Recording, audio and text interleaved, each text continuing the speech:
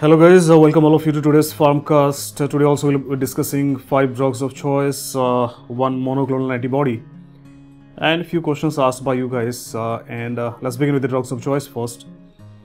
The first disorder for today guys is plague. And remember, for plague treatment, the drug of choice are aminoglycosides, and the preferred aminoglycoside nowadays is gentamicin. So for treatment, gentamicin is the drug of choice. Tetracyclines like doxycycline is an alternative to gentamicin. So you can use doxycycline, you can also use ciprofloxacin. So we go like this. I'll be using for treatment first gentamicin. If the patient is not a candidate for gentamicin for some reason, then I go for doxycycline. Even if I cannot use doxycycline, then I go for ciprofloxacin, right? So 3 drugs which are preferred. Drug of choice, single best drug, gentamicin, treatment. But when I talk about post-exposure prophylaxis, right, PEP for plague, then aminoglycosides are not the drug of choice. The preferred drug is doxycycline, because doxy can be given by oral route, and for post-exposure prophylaxis, giving a parenteral drug is not that feasible. Are you getting my point? So here, plague treatment, gentamicin; plague post-exposure prophylaxis, doxycycline. Now moving on to the next disorder, pneumocystis. Guys, pneumocystis is a very commonly asked MCQ in your exams, right? So that they ask you for the treatment in immunocompetent, immunocompromised, so whatever may be the patient, right? Treatment, prophylaxis, the drug of choice for pneumocystis, it has always been and it is still cotrimoxazole. So cotrimoxazole is the universal drug of choice for pneumocystis. Now moving on to pneumococcal meningitis. So yes, pneumococcal meningitis, when the patient comes to us, it will take us some time to do the CSF analysis and come to the conclusion if it is an actual case of pneumococcal meningitis or not. But before that, what is the drug I will give for empirical therapy? Pneumococcal meningitis, I start the patient on vancomycin plus ceftriaxone. So vancomycin, that will give me a gram positive cover, and ceftriaxone gives me a gram negative cover, right? But overall, if they ask you pneumococcal meningitis, what is the single best drug of choice? Your answer would be vancomycin. Next is polycythemia vera, PCV. Guys, polycythemia vera, the drug of choice is hydroxyurea. There is another drug that is preferred nowadays, and that is called as anagrelide, ANAGRELIDE, is also preferred in PCV, but the drug of choice is hydroxyurea. And finally guys, the last drug of choice for today is post-operative urine retention. So guys, just think, if it is post-operative urine retention, which means I need to give a drug that contracts the bladder, and that has to be a cholinergic drug like beta-nicol. So remember, I told you earlier as well, post-operative ileus or paralytic ileus or post-operative urine retention, the drug of choice is beta-nicol, though I can also use neostigmine, right? But beta-nicol is more preferred as compared to neostigmine. Right guys, now let's move on to the second part of the PHARMCAST, where I discuss one monoclonal antibody. And the monoclonal antibody that we are going to discuss today is called as blinatumomab. So guys, blinatumomab is a bispecific T-cell engager, or it is called as a BiTE monoclonal antibody. And this drug blinatumomab, which is a bispecific T-cell engager, it has been approved for treatment of relapsed or refractory ALL, acute lymphoblastic leukemia. It has been asked once in JIPMA, right? So in JIPMA they had asked which of the following is a BiTE monoclonal antibody. Your answer was blinatumomab, right? So that's your monoclonal antibody guys. BiTE monoclonal antibody, blinatumomab, right? Alright guys, let's move on to your doubt section, and coming to the first doubt, it has been asked by Madhura. So Madhura is asking, sir, I'm about to complete my first revision now, but I'm a slow learner. When everyone tells to complete a particular subject in a few days, like anatomy in 2 to 3 days, I always wonder exactly how to go about that. Also, how to complete one revision in a span of 1 month. See Madhura, all of us are different, right? So the speed at which one person can revise, it is not compulsory that another person has to revise in that way. That is the reason why everyone has to make his own timetable, has to make his own routine based upon one's priority, because nobody else knows us as better as we know ourselves. So you know exactly what kind of a person you are, how much time you need to take for one revision, and accordingly you need to set your timetable. There is no fixed, there is no hard and fast rule. So don't worry about that. Now, some might be able to revise in 2 to 3 days anatomy. You might take 4 to 5 days. It does not mean you are wrong. It just means you are different, right? So all of us are different in our own ways. So there is nothing wrong in that. And when you're asking how to complete revision in 1 month, see, a revision in 1 month, this is not for the first revision. For the first revision, you will need at least 2 to 3 months, right? At least 2 months. Then once you have revised it for 2 months, after that you can revise it in 1 month. And in that 1 month revision, you have to be on your toes. I'm not saying it is easy. It's a very difficult job, and you need to prioritize. You need to prefix the amount of time that a subject deserves. So for example, I have 30 days, right? So in 30 days, I'll give like 2 to 3 days for medicine, 2 to 3 days for surgery, 1 day for OBG, and say 1 day for pharma. Then I'll give 1 day for 2 short subjects like radio and psychiatry. So like that, you have to divide your days, then divide your days into hours. Like I have 3 days, then I'll divide whole medicine into like say CVS and GIT for 1 day, CNS and some other topic for 1 day, the remaining small topics for another day. And then when I know that this day I have to cover CVS, right? I have to cover CVS and some other topic in that 1 day, then I need to divide the hours, that in 2 hours I need to complete arrhythmia, in 2 hours I need to complete heart failure. Now guys, this is what you need to do. This is called as planning. This is called as making a strategy, and you need to break it down into bits and pieces and try to cover gradually. If you'll just take 2 to 3 days and try to cover medicine blindly, you will not reach there. You will not be able to cover, because you need to know in every hour how much distance you must walk, so that by the third day you would be able to cover the amount of distance that you need to cover medicine. So guys, believe me, these competitive exams, they are not joke. They're very difficult. The reason being, it not only requires hard work, it requires some amount of smartness, because you need to keep reminding yourself, this is the time, and in this time, this is what I need to cover. If you don't do that time and again, every day, every hour, you will be losing the battle, guys, right? So this is what you need to do, Madhura. All right. Parth Vagnani is asking, sir, high yield topic list for central and NEET exam separated. See, the high yield topics are same for the central and NEET. I mean, there is not much difference. And can all Mero faculty provide subject wise? See, we have already provided. I mean, in fact, I have a post. You can check the high yield topics, and we have tried to compile all the list with all the faculties and students over there. So there is a post in Mero, go and check it. Alright, coming to the next doubt, it has been asked by Dr. Swati. So Dr. Swati is asking, sir, I have completed 80% of the Q bank before October, and now I am revising notes but not able to do bookmarks because of COVID illness and some other problems. What should I do? Even revising notes sometimes seems like first reading, taking too much time. See, Dr. Swati, there is no hard and fast rule, right? If you are not able to do bookmarks, that is okay. That is okay. I mean, see, the most important thing is, first thing you need to look at how much time you have in your hands, and in those time you need to plan out what can you do, right?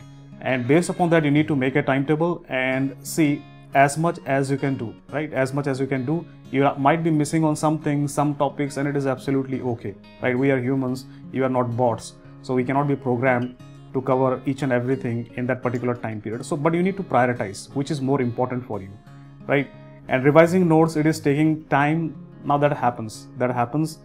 For that, as I've already said, right before this, when I was covering another doubt, the first doubt, in fact, that you need to set yourself time that in these 2 hours, I need to revise this amount of content, and you need to be focused, so that you need to extract more out of yourself, right? So, and sometimes it happens that when you're just beginning revision, you'll have these problems. So once you continue your revision for say 15 days, 20 days, then you get the hang of it, you get the pace. So it is just like while you start to study, right? When you start your preparation, you're in a different phase, and you know that you cannot sit and study for 10 hours a day from the beginning itself, right? When you have just started your preparation, you cannot do that, right? So you take at least 15 days, 30 days, 1 month time, so that you get that stamina. The same thing happens with revision as well. So if you have started just revision, give some time to yourself, and you'll see it will become smooth with time. Sunaina Sheikh, sir, I want to break the next doubt. Sunaina Sheikh is asking, sir, I want to break pharma and read with other subjects. How to go about that? Can you suggest? I have already told you many times that if you are weak in a subject like pharma, if you are weak, then don't go about bolus study. Just do what's, let us say, I have to revise pharma for 50 hours. I'm just taking for the sake of example, right? I need to revise pharma 50 hours. So one thing I can do is I can revise pharma 10 hours a day for 5 days. That is absolutely no case. We cannot do like that. Second I can do is I can revise 5 hours a day. So 10 hours a day I'm revising for, so let us say 10 hours, then it comes out to be 100 hours. I'm revising 5 hours a day, then I'll revise for 20 days. It comes out to be the same 100 hours, but I've broken it down to 5 hours. So if you are good at pharmacology, you can revise it 5 hours a day and it's okay. But if you're very weak at pharmacology and even after revising you're not able to recall things, the best thing to do is not to study more than 2 hours. So what I'll do is I'll just study 2 hours and I'll cover it up in 50 days, right? So I'll gradually revise 2 hours, 2 hours, 2 hours, 2 hours. I'll gradually take pharmacology. Now you cannot do it for all the subjects, but you can selectively choose one subject which is your weakest, weak link. And for that you can go like this 2 hours a day and little bit revise whatever you have studied yesterday, right? So that will kind of consolidify things which you are studying. So take it 2 hours a day, Sunaina, and it'll be fine. Alright, the next doubt has been asked by Vaishnavi Sai. So I have finished 3/4 of my revision and could notice improvement in my marks. So guys, this is what I exactly say. Once you begin your revision, you complete your first revision, you will see drastically your performance will increase and it will be significant improvement after the second revision. Then Vaishnavi is asking, sir, but it's not adequate, I feel, sir. What is the healthy score percentile one should get after first revision? See, there is no rule as such, but you can compare with your previous performance in the grand test. You will see that after your first revision, it will improve drastically, because now you have tried to squeeze the information that you have studied for many months in a couple of months, right? 60 to 70 days. Now then what you do is 1 month, then you again further squeeze that information. So after the second revision, you will see there would be a significant improvement in your performance rank. You would be able to remember things, you would be able to recall things in the exam, and you will see that the confusion between two options, it will become lesser and lesser. And that is when you will realize that you are on the right path. So believe in yourself, guys. It is not time to give up now, right? Alright, next doubt has been asked by Dagas Sonpal. So Dagas Sonpal is asking, sir, GT score earlier during first reading were around 350. Now after completing the first revision in the latest GT, it is 500. I want to get a surgery government seat. How should I go on from now to reach at least 700 to claim that seat? See, you are on the right path, Dagash. Your score was 350, now it is getting 500, and you are almost completing your first revision. So you see, I just now told, so today is most about GT, right? So I just now told that the first revision there will be improvement, and you will see even significant improvement after the second revision. So Dagash, you hold yourself and go with a roar to the second revision, right? Now try to squeeze the information further, revise further, time and again those in 1 month time, and you will see that you'll easily cross 700, right? In fact, I have seen that, I mean, once if you are studying honestly, and if you are doing your revision great, then after the second revision, if your rank is, all India rank is somewhere around 3,000, 4,000, 5,000, right? After your second revision, if it is good, you will come under 1,000 immediately. After the second revision, it happens. Alright, Somesh Agnihotri is asking, sir, I have a real problem in remembering tests name in ortho and add surgery, example Douglas test, Ortolani test, etc. help. Right, so see, I'll tell you from my own experience that for whatever things I was not comfortable with, anything, it could be anything, I was not comfortable in my preparation, and I was not comfortable, for example, with the cycles in biochemistry, right? Cycles in biochemistry. I was not comfortable. I'll always forget those Krebs cycles, etc. So what I do for such things, so anything, pathology, anatomy, medicine, anything, if something is troubling me a lot, time and again, I'll just write them down in a piece of paper and paste it on my wall. And it would be my daily routine. I would not study them separately, but whenever I relax for half an hour, let us say, I'm having a cup of tea or coffee, I will just go to that wall where I pasted all these, my unwanted stuffs which I don't want to study.